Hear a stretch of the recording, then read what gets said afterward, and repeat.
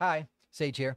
I've had some requests to talk about the side project that I'm doing. I mention it, I say that I peck away at it here and there. So I'm going to do a full video and upload it to YouTube so that everyone can see what I've been working on the side while stuff's been rendering, while um, I couldn't focus on my main project that I'm currently working on. So let's go ahead and get into it and click the start. So Shoot, I need to hurry up or I'll end up being late. completely AI voice acted. So that's already been implemented. I already got the voices picked out for all the characters and that I sort of tried to number. warn you, not my. What the hell is this all So about? let's see. Here's your name. Same basic Nice stuff that meeting any you.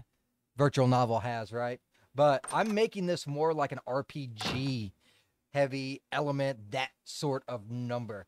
There's going to be a lot of tweaking, a lot of work to do regarding that because just the littlest of number differences just boom throws stuff out of proportion, right?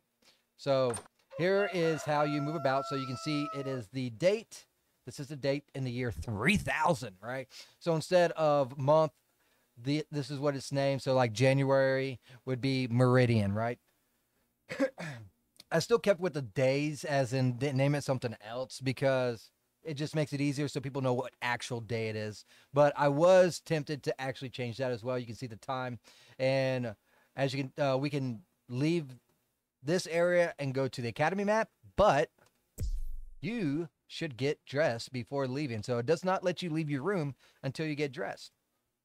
So here we go. Here's the entrance. This is how you move about. So I decided to go with this format. It took a lot of tweaking over months to get a good setup of how I wanted to do this, and you'll understand why in a little while too.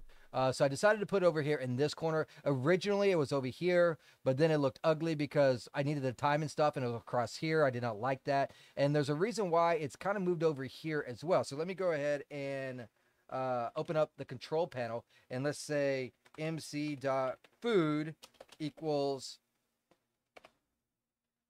25, right? So let's just do this as an example. Boom. And now an icon comes up here saying low food. And the same thing happens with water and energy. So let's do this. Energy and also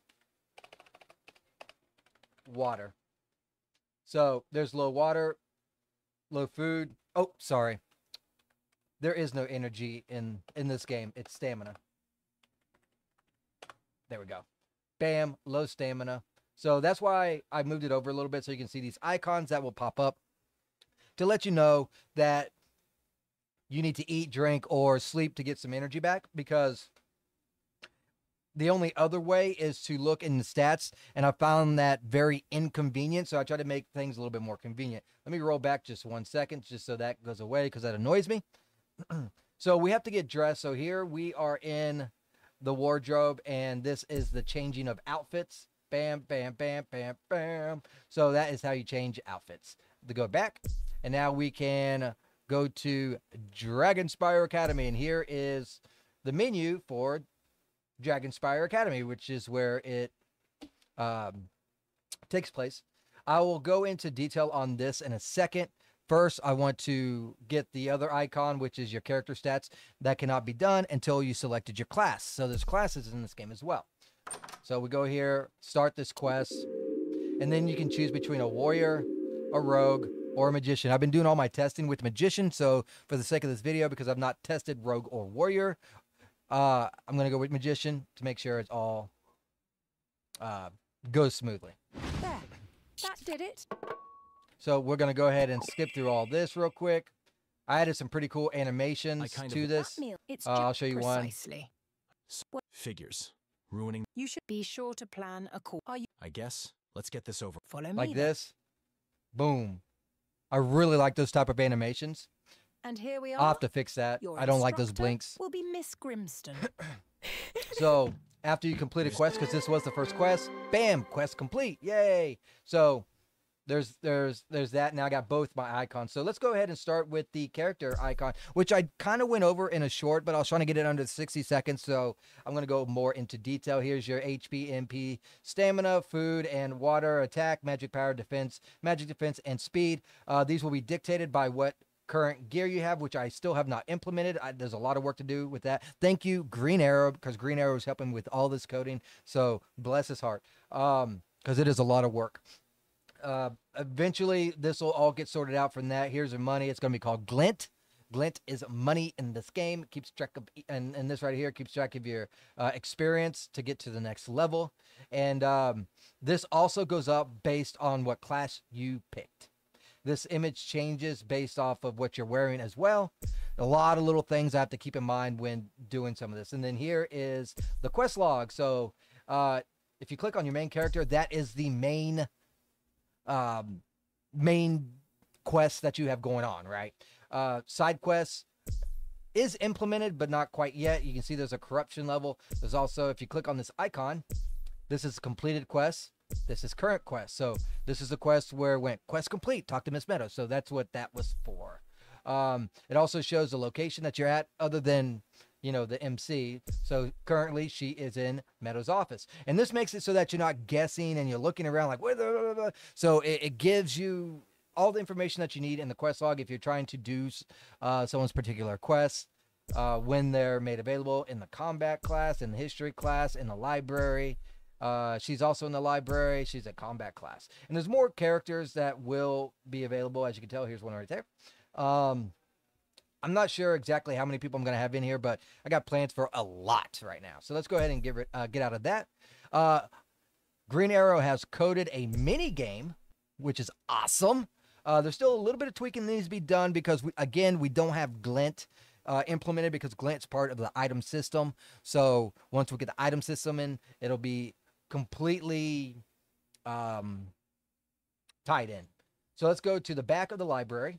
Boom. And this is why I chose to put the icons down here, because you can talk to people and you can also work in the library. So I have icons here, and if there's a lot of people, I have them going up here, right? So I was just trying to save some space. You know, there's just very limited space, so I'm trying to condense it. I didn't want to make these icons too small, though, so that's why I chose this size icon. I think it came out pretty good. I like the whole, like, rounded edges and stuff.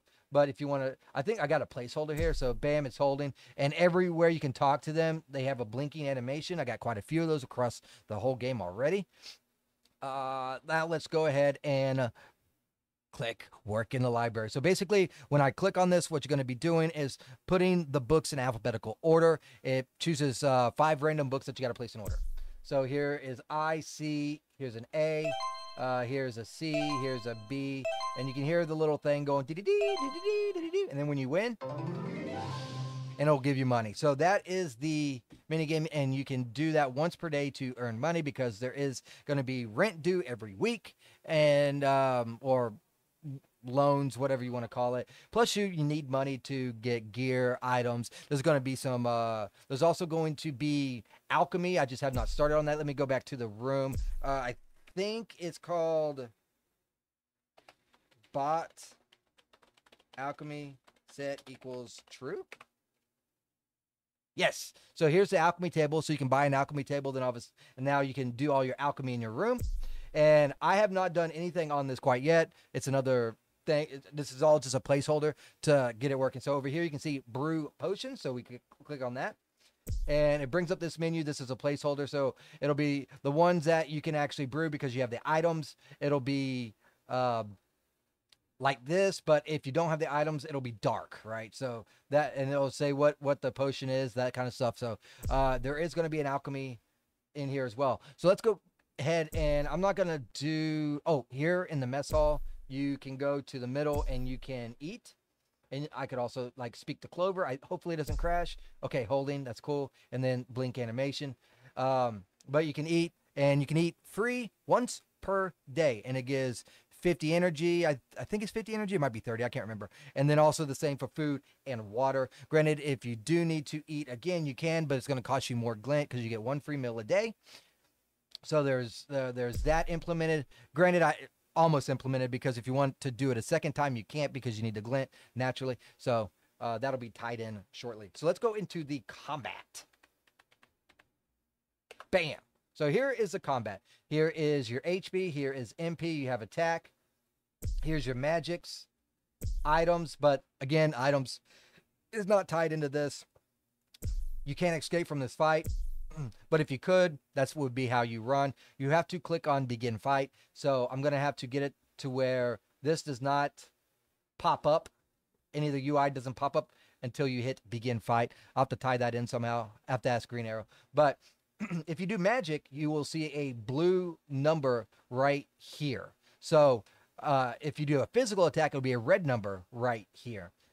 So blue, and just so that people understand if it's a physical attack or a magical attack. Now, she has two abilities. She can do lightning or she can do fireball. It's all by pure randomness. So let's go ahead and begin fight. She's going to kill us in 2 hits anyways, because that's how I designed this fight, because you're supposed to lose this fight. So let's go ahead and start. We're going to do a fireball, which takes 4 MP.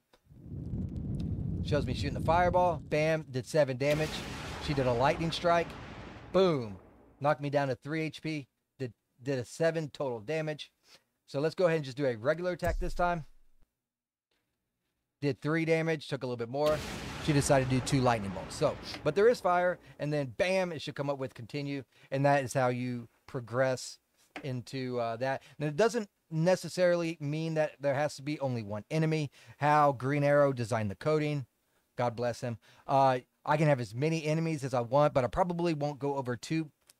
I'm not even thinking I'm going to do 3, but I could do 3, just because each person's going to have to be right here, and then I'll have to have images for whichever one is dead, all those kind of different combinations, that sort of number. So I'm probably going to limit it to like 2 is what I'm thinking anyways. I could just stick with 1 as well. So, I mean, the possibilities are truly endless, especially with how Green Arrow does his coding. But I think that is it on what it took me like probably 9 months to a year to do what I just showed you, that I just showed in like 12 minutes. But the good thing is it's tied in. So now the hard part on a lot of this stuff is over. There is going to be dungeon crawling.